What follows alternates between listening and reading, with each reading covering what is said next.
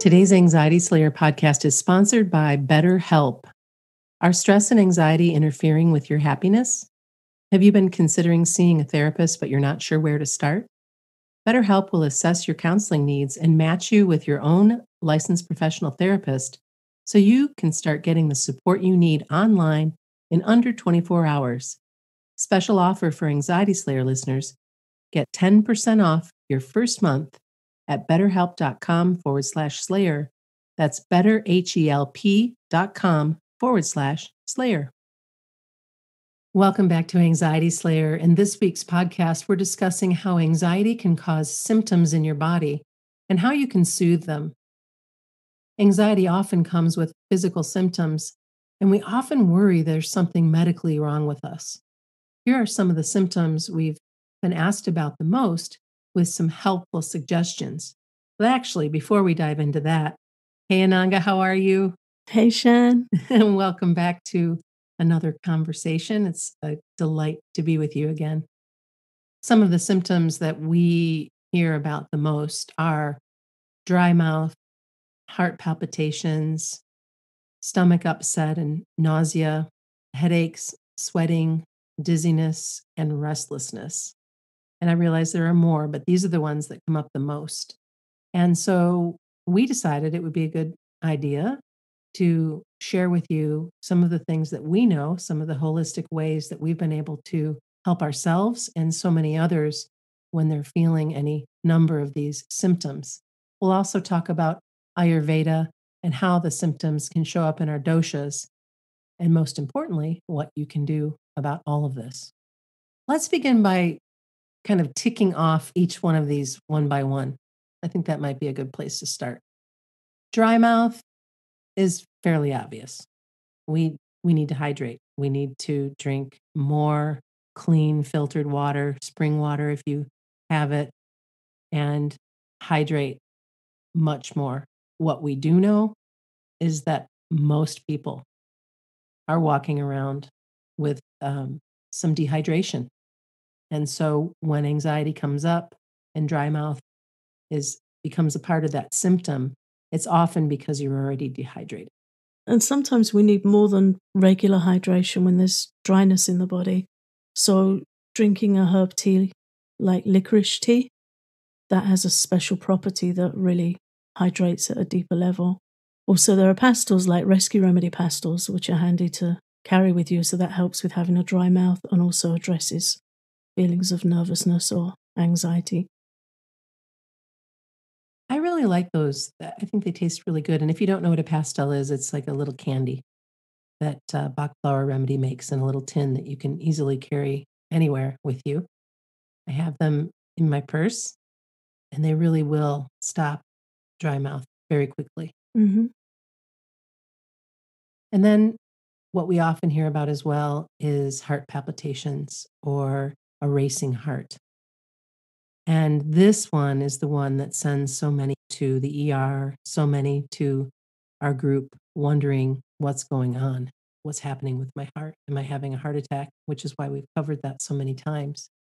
Yeah, I think heart palpitations and concerns over blood pressure are probably the two commonest at the moment in our private Facebook group. Mm-hmm. One of the things that I find most helpful if my heart starts racing is to go back to the calming point. And we covered this last week in the episode about anxiety triggers, but this is just where you take your right thumb, press it in the palm of your left hand, nice and firm, and take 5 or 6 rounds of deep breathing. It's 5 or 6 rounds of your breath, and you'll start to feel your racing heart calm itself. The long exhale is a wonderful breathing exercise. Any kind of breathing exercise that you like is going to help you with this feeling, with this racing heart. And we've covered so many breathing techniques over the years that you can find any number of them. And we'll make sure that we have a link in our show notes as well, so you can choose the breathing exercise that fits you best. But you might recall that the long exhale is breathing in for a count of 4, holding for a count of 1 or 2, and then exhaling your breath for a count of 7. And don't worry too much if you don't get the exact times right. What to know is that your out breath lasts twice as long as your in breath. And that will also start to settle your heart and start to make you feel a little bit more comfortable in your body. What about stomach upset and nausea? Also, really common anxiety symptoms and very challenging. I used to suffer with this a lot when I was younger. When I had anxiety, I'd wake up nauseous every morning. Really horrible way to start your day. What really helps is splash some cold water on your face, take some deep breaths, sip some ginger tea if you can. Just take tiny sips. Sometimes we get really scared that we're going to actually be sick. But if you take tiny sips, it's not enough to trigger that feeling or increase the intensity of the nausea. And there's an acupressure point that really helps. It's in the EFT tapping sequence, and it's on the stomach meridian. So if you go grab our EFT tapping points chart at anxietyslayer.com/EFT, it's the point under the eye. So it's on the socket, the bone just under the eye, directly in line with your pupil. If you were looking straight ahead, you just tap on that point and take steady breaths, and that helps calm nausea. Mm. Ginger has been such a good friend to me and my family for so many years. I have fresh ginger in the refrigerator, ginger in the freezer, candied ginger in the cupboard, ginger tea in the cupboard. And it's just been such an ally through any upset, any stomach upset, any nausea. My daughter just a couple days ago said, "Wow, I'm so glad that this ginger worked so quickly. I feel so much better." It really does. And Yeah. and all these natural remedies do, because they're going in the right direction. You feel like it's the right thing to do, so they do work. They work Mhm. well and they work quickly. And ginger's amazing. I also love ginger. I love ginger tea. I find it incredibly helpful for so many things, but really for nausea, it's great. And then headaches are something that our listeners often share that they are experiencing, whether it be migraines or just tension headaches, whatever that may be. And having been that person as well, if something's going to come up for me, it will be a headache more often than not. And I have found that sniffing peppermint oil and drinking peppermint tea and inviting anything cooling into my body helps so beautifully. And so I always have a tiny little vial of peppermint oil in my purse. It's not because I'm waiting for this to happen. It's because I want to be prepared if it does happen. So, Anag and I often talk about having your anxiety slayer care kit with you. And that's part of how you can deal with these symptoms so quickly, is because you have some tried and true methods and allies to work with. And if you have them right there at your disposal, oh, you know what? If that happens, I'm covered. I know what to do. I know how to care for myself. And so that's big. I will also say something very unconventional, but because it works for me, I have to share it. There are times when the peppermint doesn't work for me, and I buy one of those small containers of Coca Cola and I drink that. And again, Coca Cola has caffeine and sugar and all these things that we would normally say, don't do that. However, it's almost, I would say 95% of the time, it will knock it out. It will take care of my headache if nothing else will. So it's not my first line of defense, but it is a line of defense. And I've even talked to a good friend of the family who's a nurse and said, "Oh yeah, that they will sometimes do that in hospital if somebody doesn't want to take aspirin or doesn't want to take ibuprofen or some sort of medicine, that they'll give them a Coke." So there's that. Do with it what you will. If you have a big issue with caffeine, then probably you don't want to go there, but it has worked for me. it's good to know what works for us individually because all headaches aren't created equal and different people experience headaches in different ways. I've suffered a lot with headaches in the past. And I think what you've just described with the peppermint oil is a response to a pitta headache, which I've definitely also experienced in the past. And I think I've also experienced more vata headaches. According to Ayurvedic medicine, we have these different mind-body types and we respond in different ways. So really important for headaches of a more vata type to make sure you're going to the bathroom regularly, or that can cause headaches. Something that I've found really helpful is to soak my feet in fairly hot water, warm to hot water with lavender oil and magnesium. And I find that really relaxing for my head. It seems to kind of open up the blood vessels lower down in my body and it feels like the pain drains away. Sometimes I'll take a shower as well and put the hot water on the back of my neck and run it down my back, and that feels like it eases headaches. Or we can massage along our eyebrows, just gentle pinching movements along our eyebrows from the inside out. Massaging the ears also can help, and massaging around the back of the neck. And also massaging your feet with oil to pull the energy away from your head down to your feet. I have some great pitta oil that I just bought from this lovely woman on Instagram, and I wish I could tell you. I think it's pure Shivari, but I'm not 100% positive. I'll make sure that I add that to the notes.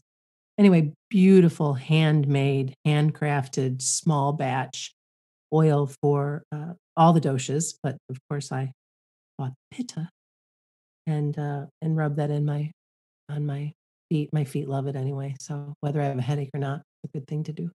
Yeah, and that's also important, is to have preventative self-care as well, so that, we're keeping symptoms at bay by tending to ourselves kindly. How about dizziness? Because I know that that's something that comes up that can cause quite a scare because, oh heavens, why am I dizzy? What's happening here? Yeah, dizziness is something I've also suffered with anxiety in the past, and it's another really awful symptom. They're all very challenging in their own way, but dizziness is kind of overwhelming because you don't feel so balanced, you don't feel grounded. It really affects you. Different things that help are trying to be grounded, maybe take a warm bath with some magnesium, try some restorative yoga, legs up the wall, child's pose, just laying on the floor in corpse pose, shavasana. And tapping points that help with dizziness is the underarm point. Again, you can find that on our tapping diagram. So for that point, you pat quite firmly, about 4 inches under the armpit, and you pat one side and then the other. Take nice steady breaths, making your exhalation longer than your inhale, just to help you feel grounded. That point's really good if you feel lightheaded or you feel like you might pass out. And if you can, get outside, sit on the ground, lean on a tree, or take a gentle walk. I've noticed that the few times that comes up for me, and as I get older, I notice that it's coming up a little bit more.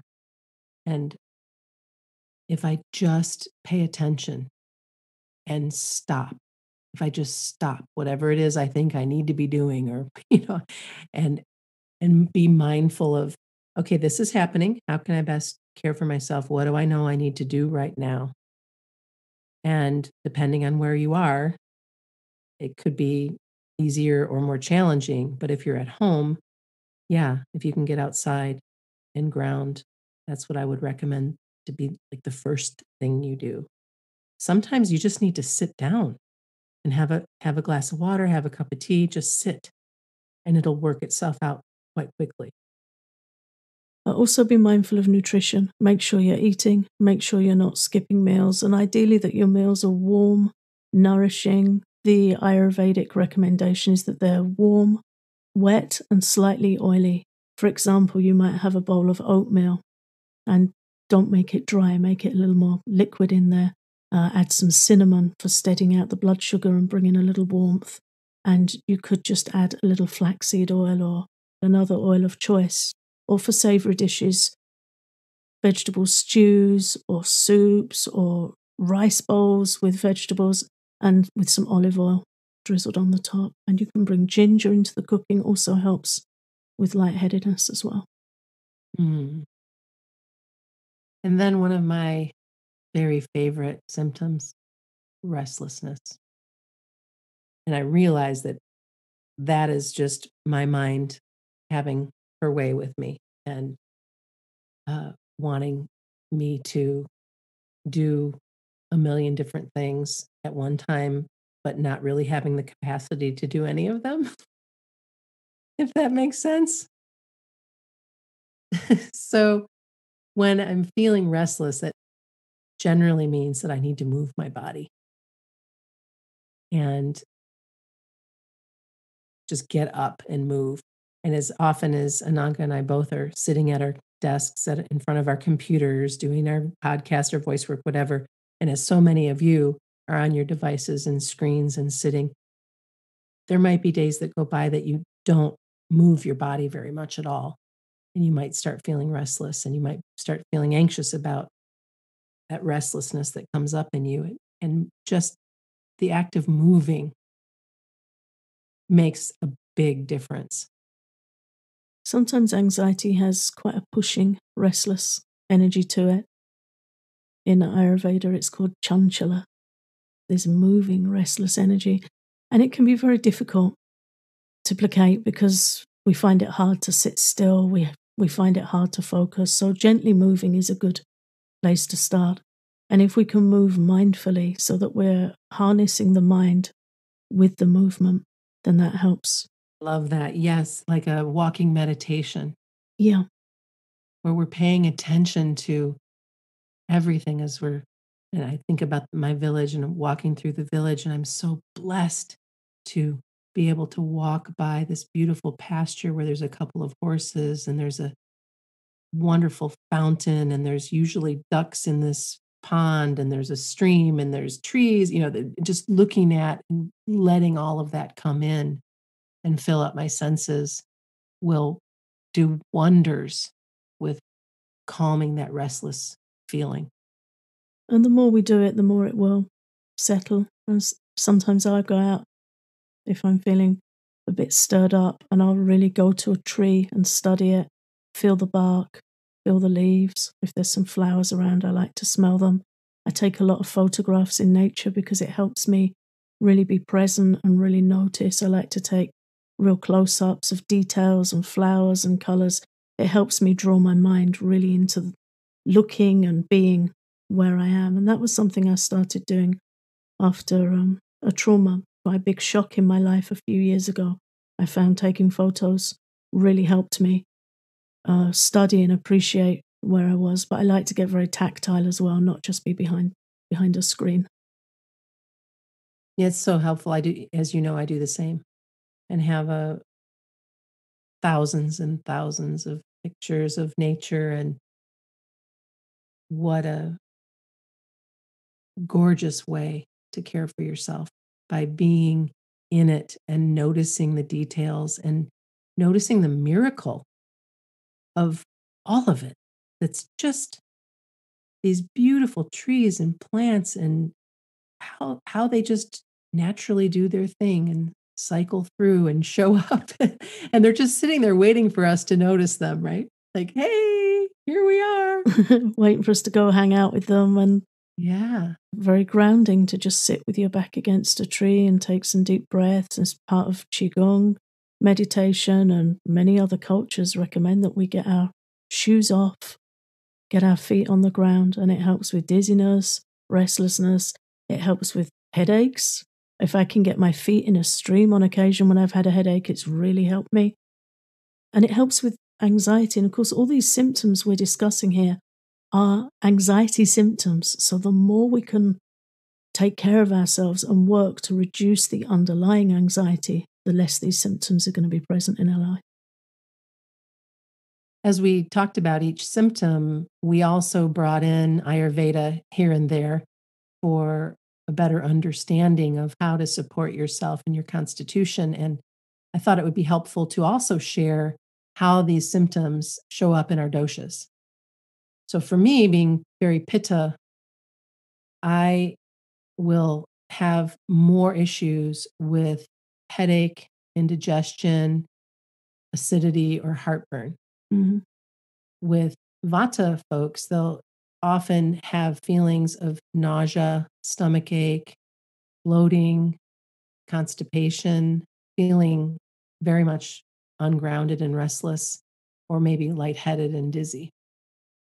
Vata seems to receive more symptoms than pitta and kapha. At least that's something that I've noticed. And also, kapha is where fatigue kicks in and overwhelm and just feeling lethargic. Almost, I think about when kapha symptoms show up as like a sign of depression, feeling depressed, lost of interest in activities and doing anything, and just really wanting to be left alone. Yeah. Kapha does tend to manifest more of a low mood. All doshas can, but kapha shows it quite readily there with the lethargy and the loss of interest. And vata does show more symptoms. And according to Ayurveda, vata is the queen of the doshas, the master dosha. So vata's always there, very active within us, and always increasingly aggravated by stress or anxiety. It's the first dosha to respond to stress and anxiety, and it's the energy that comes up within us when we experience stress and anxiety. So whatever our constitution, we can all experience elevated vata, and wherever there's anxiety, there's vata there as well, being disturbed. Thank you. I always learn so much more from you about Ayurveda. I'm grateful to be a student of Ayurveda, and having been so for a number of years now, thanks to you, all my life is so much better. The nutritional choices, the supplement choices, the teas I drink, the knowing of how to address so many different symptoms in natural, beautiful Ayurvedic ways is just pure magic. Yeah, because to be a student of Ayurveda is to be a student of life and a student of ourselves, our individual nature. So we know when we have these symptoms come up, we've got ideas of what's likely to be pushing the symptoms and what gentle, supportive steps can we take to help ourselves get back in balance. And it's very empowering. Mm-hmm. It really is. Before we go to break, let's talk about how anxiety affects our response to the symptoms that we've shared here today. When anxiety is elevated, we tend to resist responding to symptoms. We really get freaked out. We just don't want to know. We're not able to respond. We react. We become fearful and we fixate on worst case outcomes. We always go to what if. What if it's this? What if something terrible is wrong with me? That's where the anxious mind always goes in response to symptoms. And that's just no fun. It's awful. It is awful. And that's why there's such a strong desire to numb ourselves out or to hide, or we get in that place of pretty much doing anything or being open to anything that will make it stop. And I think what's really important to share is that all of this is very normal. So this is going to happen, but you can get to the other side of it. You have an understanding that, oh, yeah, my mind is going to tell me to resist Yeah. doing anything. My mind is going to tell me that I need to just run to the hospital or curl up in a ball and freak out or whatever the thing, whatever you do. Yeah, get out of my head, numb Yeah. out, whatever it is. And this is a totally natural and usual reaction to anxiety. And it's a horrible loop because it increases the symptoms themselves because we're increasing our own anxiety. So we really need help stepping out of that loop. We do. And when we come back from the break, we'll talk about what helps. Today's Anxiety Slayer podcast is sponsored by BetterHelp. Are stress and anxiety interfering with your happiness and preventing you from living your best life? There have been a few times in my life where I've needed some extra support, and wish I had an option for online support. BetterHelp will assess your needs and match you with your own licensed professional therapist. To be clear, BetterHelp is not a crisis line. It's not self-help. It is professional counseling done securely online, and their service is available for clients worldwide.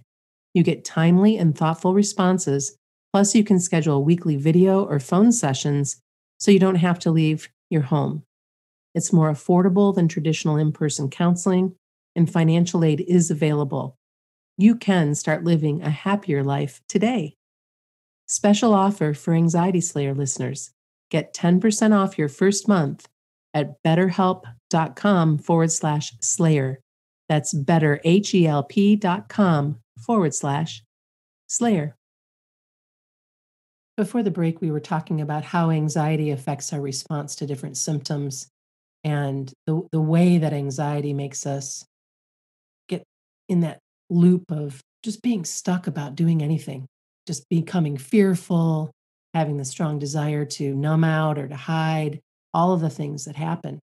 And we want you to know, again, we'll stress again that this is very normal, but there are things that you can do to help. And I want to start by sharing a little bit of an entree to what you're going to hear next week with an interview that I have with Dr. Dane here from Access Consciousness.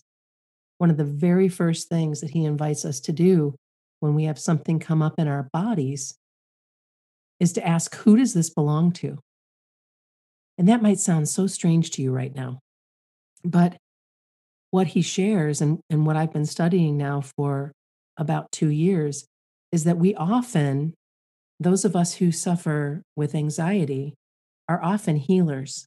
We often have these really big hearts and these healing tendencies, and we want to heal and take care of. We're nurturers. We're all of these wonderful, beautiful things to other people. And often we can pick up on other people's symptoms, on other people's anxiety, on other people's stuff, and we don't even know it.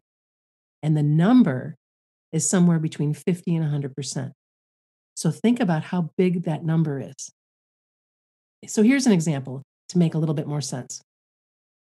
Have you ever been in a position where you're just coming home from work or coming home from school, and before you even step in the door, you know something's going on inside with your partner or your child or whomever you might live with, if you do live with someone, like you can just absolutely tell that something's going on with their energy.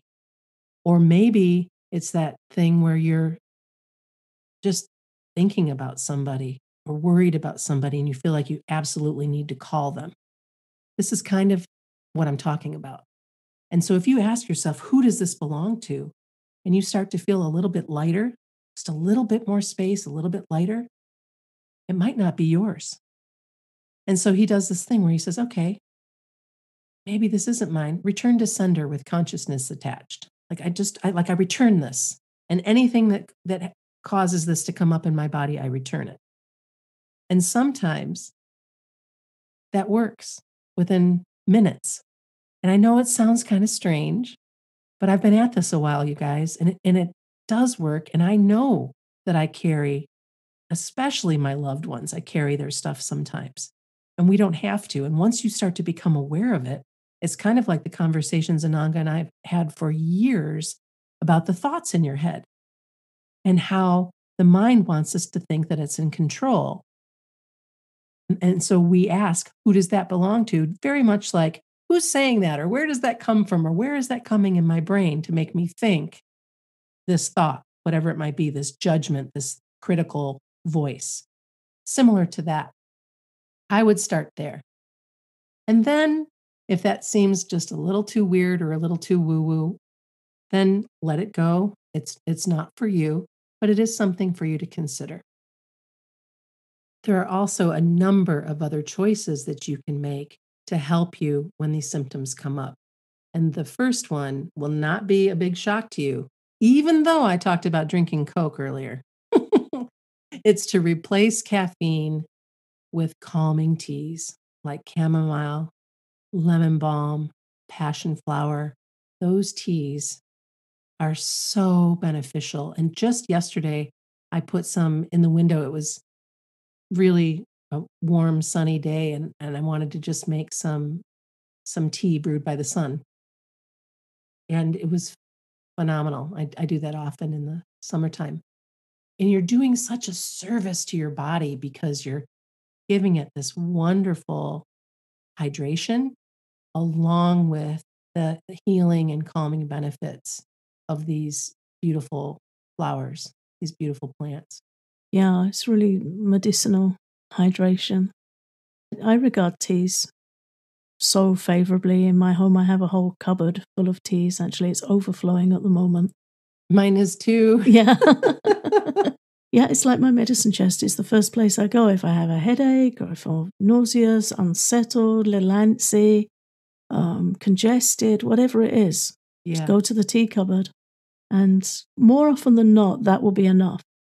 I might need to repeat the same tea shortly afterwards, but it's often enough just to turn to the right tea. And it's wonderful to have a selection in your cupboard that you can go to calm an upset stomach, calm when we're feeling anxious, if we're having trouble sleeping, whatever it is. It's a very simple, gentle place to start and very effective. And there's some wonderful teas for settling an anxious stomach.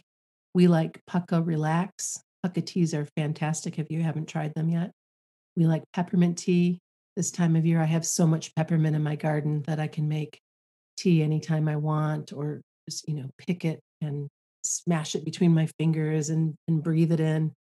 Licorice tea, ginger tea. These are all teas that can help your stomach. Sometimes if I get heartburn, if I drink peppermint tea, it's just so helpful and cooling. And again, you feel so empowered because and even if you just have one or two items per symptom that oh, this can help. I'm going to give this a try. Yeah, and our bodies like it because we're giving the gift from nature's intelligence to respond naturally. To take peppermint and licorice together, there's a Pucka teas blend, peppermint and licorice. Those two together, if you're feeling that you have acid indigestion, too much heat in the stomach, very soothing. Well, I have to get that one. That's not one that I've bought yet. Yeah, it's really good. And the next thing that helps is breathing practices. And I already covered this earlier in the episode, but revisit the long exhale, revisit pranayama breathing, the calm point. All of these guided breathing practices are available on our Patreon. So if you are not a patron of Anxiety Slayer, you're going to want to check that out because there is, we've got to be over 100 downloads now. Yes, yeah, there is. So check it out. And what is the URL for that? I always want to mix it up, Ananga. Patreon.com/Anxiety Slayer. Oh, well, that's easy enough. And finally, magnesium. Magnesium is so incredibly helpful. And if you haven't listened to my recent interview with Dr. Carolyn Dean, please do. Give yourself that gift of listening. And she is so amazing. She's a pioneer in magnesium studies. She's written The Magnesium Miracle. And she also has a wonderful product called Remag that I've been using for a very long time that really gets magnesium into your body without it causing any stomach symptoms, or because sometimes magnesium can make your stomach a little bit upset or make you feel like you need to use the bathroom quite a bit. And the Remag takes care of that. And it's just so very helpful to your body in so many ways, not just anxiety. There's just an incredible number of body functions that magnesium is a part of, and that a deficient body will have more symptoms like the ones we've shared today. So once you start onboarding magnesium, you're going to see a lot of good changes in both the anxiety that comes up for you and the symptoms that come up in your body. You'll actually see less of all of it if you have the right amount of magnesium in your system. We do have a link in the show notes to a page all about Dr. Dean and Remag and the 2 interviews I've done with her. We also have an affiliate link to the Remag and Reset offerings that she shares if you'd like to check it out. And we have a list with the links of the interviews and her list of symptoms that she gives that come from magnesium deficiency. So there's a magnesium page now at Anxiety Slayer. So it's anxietyslayer.com/magnesium, and you can get all the information there. Let's finish today by talking about how you can switch from self-aversion to self-compassion. For me personally, this was a huge turning point in my recovery from anxiety, coping with anxiety, and on occasion coexisting with anxiety, because it can very much be a part of our life. When our body shows unwelcome symptoms, we often feel an aversion to ourselves. We kind of disconnect from ourselves. We don't want to deal with it, but it's here, it's happening within us. So we're trying to numb out, we're trying to run away, we're trying to get distance, but it's always there waiting for us. And every symptom can just feel like a re-triggering event. But when we can turn to ourselves with self-compassion, with kindness, and just ask, what can I do to help myself support this symptom?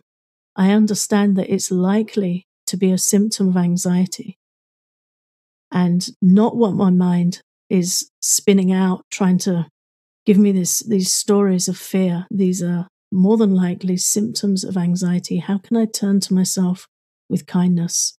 How can I respond to myself with compassion? And one of the simplest ways to do it is to just sit and pause and put your hands over your chest. Just cross your hands over your chest and take deep breaths and just be with yourself and understand that it feels awful. It feels frightening. How can I help myself? Rather than run away to scrolling, to the news, to a movie, to whatever else we go to. We all have our areas that we run to try and divert. And it's quite a remarkable experience. It can feel uncomfortable for the first few seconds, but then the anxiety starts to abate and we get an idea of how can I help myself. And that is such a powerful place to be. There's so much potency there when we can step into that space of self-care. Mm.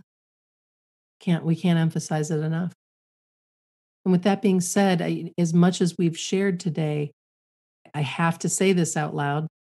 We are required to. The suggestions shared in this podcast is not intended to replace a one-on-one relationship with a healthcare professional or qualified counselor. We're providing this for your reflection and consideration. If you recognize or regularly experience the physical symptoms of anxiety, consider seeking the help of an anxiety coach or a therapist or healthcare practitioner right away. Addressing your anxiety and treating it, as well as learning coping skills, can help prevent the anxiety from causing you more suffering. Thank you so much for listening to Anxiety Slayer. We're so glad that you come back week after week. And I hope you'll join me next week for a new conversation with Dr. Dane here from Access Consciousness about his new book, Body Whispering, and how anxiety shows up in our body and what we can do to clear it.